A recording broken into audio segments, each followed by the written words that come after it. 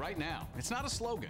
It's a promise of how NBC Right Now covers the news. NBC Right Now taking a closer look at a growing trend tonight. Home invasion robberies of medical marijuana patients. Legally, patients aren't allowed to sell the pot, but police say they know that happens anyway. Criminals, they're just breaking right into people's houses and causing sometimes deadly situations. Why spend the time growing it when you can break into somebody's house and steal it? That's why the city was able to put a moratorium on collective grow gardens in the city. News never stops. And neither do we.